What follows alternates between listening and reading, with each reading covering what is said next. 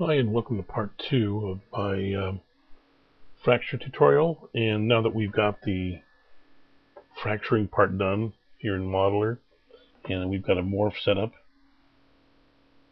to break the pieces apart, let's send this to layout. Okay, let's go to the perspective view here, and we can kind of get this set up right here. And then what I want to do is I'm going to, under items, I'm going to add a null.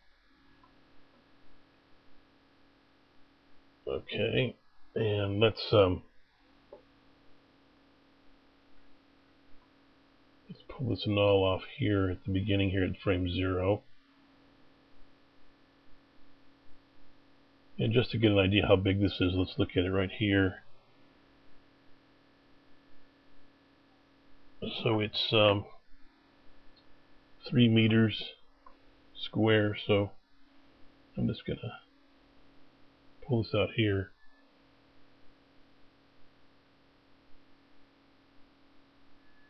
And let's see, let's go,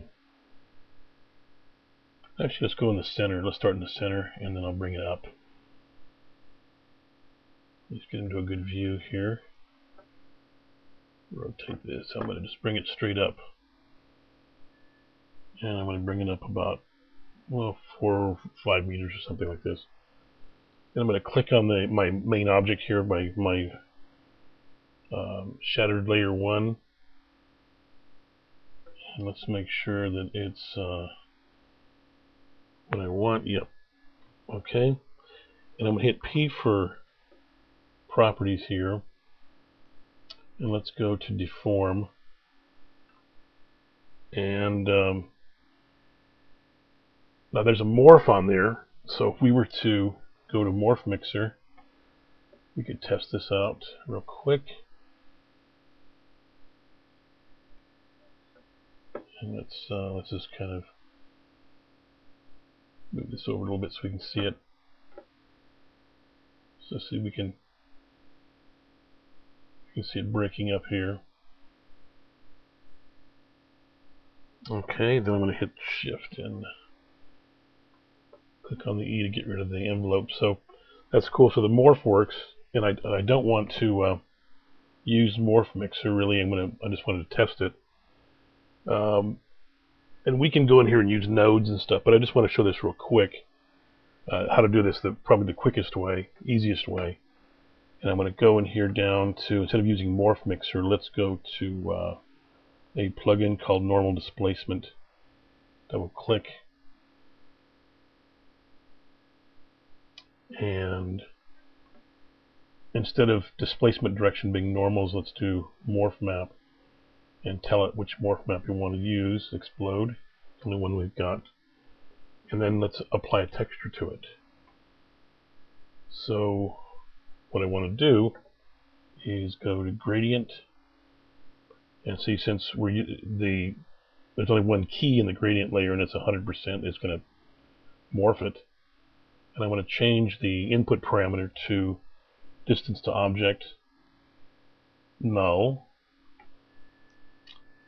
So I'm going to say, okay, let's click here and let's go to 3 meters, which is right about there. See that? And set its value to 0.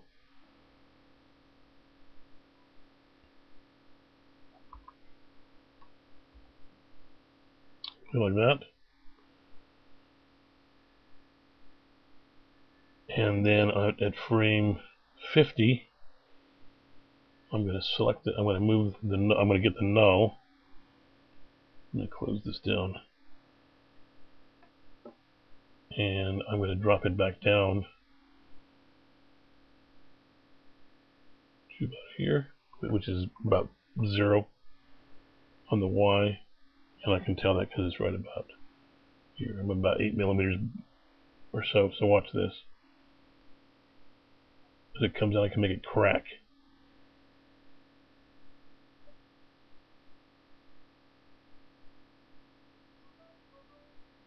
Okay, so that's pretty cool that we can do that. Boom. So if we want to hit something, just have something just kind of boom and shatter like that. It's real simple. We can do it with a morph. Okay. We can also change that. So instead of being here at 0, let's do it this way. Okay, let's go out here. Let's bring it back down here. And that will break it open. So let's move it on the X, I believe. Yeah, we're moving on the X. Way out there. So nothing. Listen. So let's watch here as that null approaches from that one side.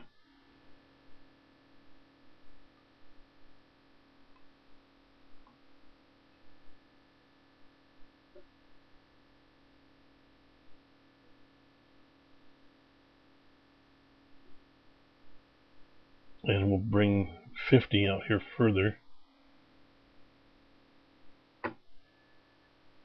like so.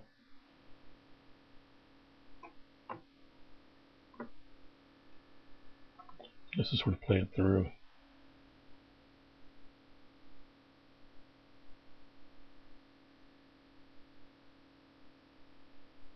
So we can do some nifty little effects this way,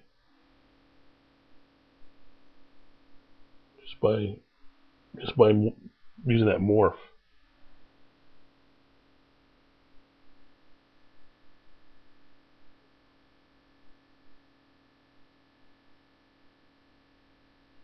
Okay, so hopefully that's show you something interesting we can do with it.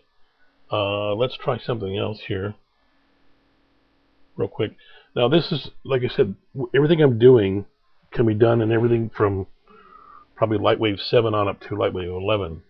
So this isn't a trick that you can only do with the current version of Lightwave. I'm using 11.03, but like I said, if you're using Lightwave 9.6 or whatever other versions, you should be able to do most of this as well. And what we'll do is we'll stop here, and I'll actually do a third part where I'll show what you can do with a little bit of dynamics on that. And so I'll stop here, and then we'll do a part 3 on this.